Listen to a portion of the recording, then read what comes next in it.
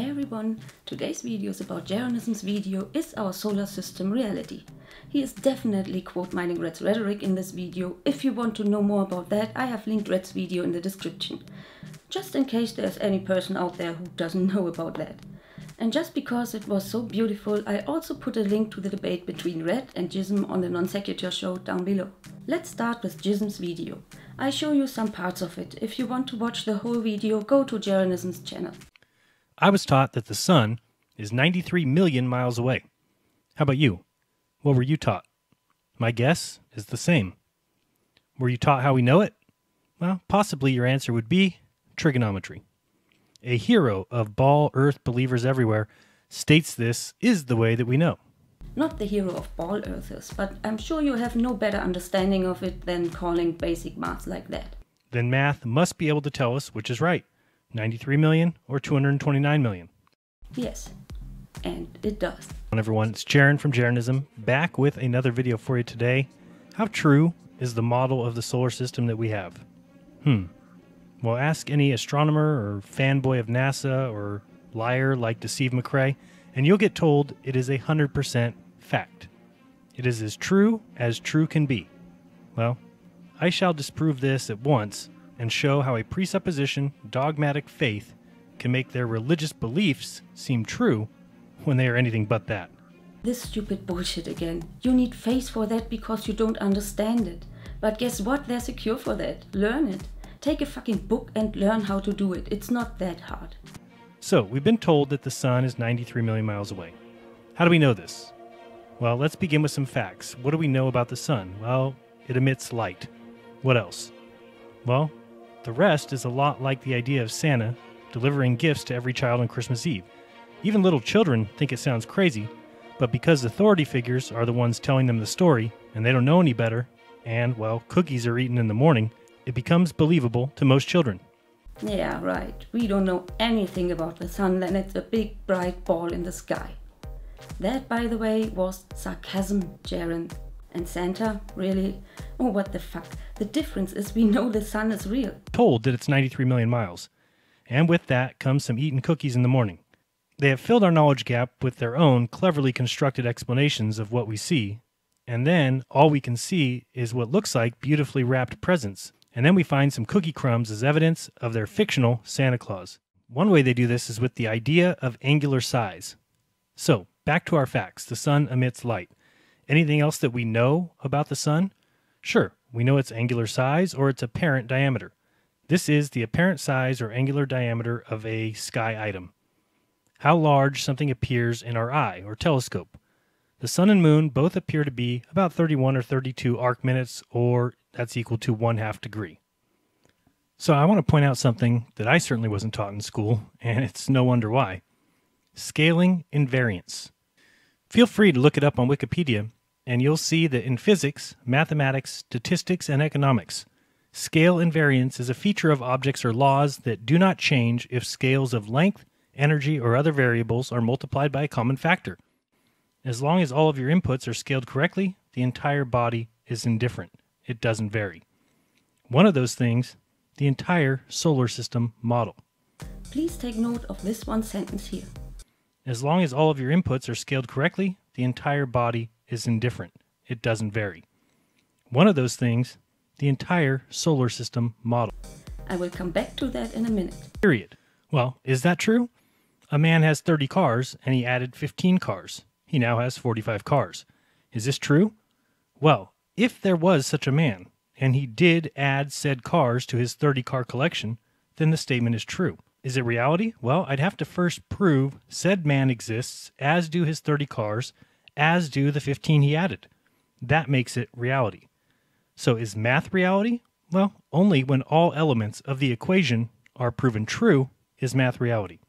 The math in this case predicts how the result in the real world will be. The next step is to take the math to the real world and test if it works there too. As you have said, find a guy who sells cars, then calculate how many cars he would have after he got X amount cars added to the cars he already has. And guess what? It will work all the time. Math can present the right result each and every time you test it. That's what makes it reality, not a thought experiment. So when math works every time we test it, we can for sure say that it is part of our reality. And if we can test it here on Earth and it works all the time, why shouldn't we use it to calculate things in our solar system like orbits or distances to the Sun and other planets? Where are the flat Earth calculations and predictions to anything we see? How do flat earthers calculate the distance to the Sun? I wonder how they will make it without using math. Well, he now scales the solar system up and down. I will speed this shit up to a certain point. They have to prove all the elements of the math. Let me explain. So the angular size of the Sun and Moon is approximately 31 or 32 arc minutes, which equals 0.53 degrees. Now, that does work for a Sun 93 million miles away and 864,337 miles wide. But it also works for a Sun 229 million miles away and 2 million miles wide.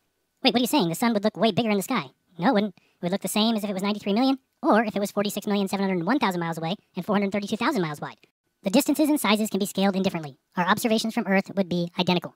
If the Sun was 23,351,000 miles away and 216,000 miles wide, it would be the same as if it were 11,675,000 miles away and 108,000 miles wide. Identical to the Sun that's 6,053,900 miles distant and 56,000 miles in diameter, which is no different than a Sun 3,026,900 miles away and 28,000 miles wide, which is just the same as a Sun 1.5 million miles away and 14,000 miles wide. Okay, hold up. What about our orbit around the Sun? Well, sure. You know the distance, which is the radius of our orbit. 2 pi r gives us 9,504,780 miles as our yearly orbit. Divide that by 365, and that by 24, and you get 1,085 miles per hour as our new speed instead of 66,000 miles per hour. And our observations change none. And since you feel no spin or travel at all, well then nothing changes at all. Man, math is so reality. Whether the Sun is 756,730 miles away and 7,000 miles wide, or even, heaven forbid, 3,500 miles away and 32 miles in diameter. It makes no difference. You liar. What about eclipses? Well, as I said earlier, we can't just change the Sun. We have to scale the Moon too. So yes, as long as you divide or multiply by the same number, you'll be fine. So yes, the Moon is 0.53 degrees as well, which works out to being 233,400 miles away and 2,159 miles in diameter, as it is about 400 times as small and 400 times as close as the Sun. But it would work the same if the Sun was 100 times as big and 100 times as far, so that the Moon was actually 58,376 miles away and 540 miles wide. Well, then an eclipse would happen because the Sun is 100 times as far, so 6,053,900 miles away and 56,000 miles wide. Or the Moon could be 14,594 miles away and 135 miles wide, or 864 miles away and 8 miles wide, or even, heaven forbid, 3,567 miles away and 33 miles wide. It could be half that size, 1,729 miles away and 16 miles wide, and then the Sun could be double at 3,567 miles and 32 miles wide. Same observation from Earth, of course, because math is reality. It can't work with the normal size Earth and the Sun and Moon close like this, because of the angular size you are babbling about. We know that the Sun and Moon never seem to change angular size through the day or night. But they would if the Sun is only 3,500 miles away and the Moon even closer. This debunks the whole bullshit about close and small Sun and Moon. And if you scale down the whole solar system, you would also have to scale down the Earth, since it is part of it. The problem with that, we know how big the Earth is, and astronomers have been able to use radar to measure distances to other planets since 1961. They send a radar signal at another planet, for example Venus, and measure how long it takes for the radar echo to return. With knowing the distance to Venus and other planets, and distances here on Earth, we can calculate the distance to the Sun. All your stupid babbling makes no fucking sense in times of modern technology. And you tell me, is that Moon 65,530 times as bright as it is from Earth? Of course not. So, one thing or the other isn't true. Either we've never been to the Moon, or the Moon is far closer. What can't be true is the Moon is the distance that they tell us, and that man has been there. The Moon has to be close or we never went to the Moon? That's just bullshit, Jism. Another way that we can determine if the distances we are given are correct is to imagine the Sun, I don't know, say it's 1,000 miles away. We can determine it with imaginating the Sun in the sky. What the actual fuck? Imaginating an angular size alone doesn't say shit about actual size or distance. And why wouldn't we be able to see a Sun with a diameter of about 1.4 million kilometers over that distance? I have no idea how it comes to such a stupid statement. The thing is, none of what Jaren says proves anything, except that Jism has no evidence against the heliocentric model, then it could also be bigger or smaller. But with the same ratio, which is of course bullshit. Jism will never present anything even close to a model. He made that clear in the debate with Rethoric. He cannot present anything after 3 years of research and money from his sheep-like followers. Instead, to use the chance to bring the flat Earth forward in the debate with Reds, he missed it and presented nothing. Absolutely nothing. Come on, Jaren. You have at least to present something after all these years. We have enough technology to measure everything accurately, so there is no excuse for flat Earths to not have at least a simple map. Jism tried it once with the Concave Earth documentary, but that, as we know, was also a gigantic fail. But if he doesn't have any model, not even the AE map, how does he want to present any of his claims? Jism, please explain, how do you know even the distances between continents? How do you know the distance to the sun without calculating it? You would need math to do that. I know, shocking, huh? But even if there's no complete model of the flat Earth, can we at least point out some aspects of it? Where's, for example, the North Pole? Is it still in the middle? Is Antarctica still the ice ring? I don't know, you have to find that out, flat hearts. See, Wolfie has a new challenge that needs a physical model of the flat Earth. The video to that challenge is in the description. I want to participate, so if there's any flat earther with an idea of a model and how an equatorial mount works on it, explain it to me and I will test that.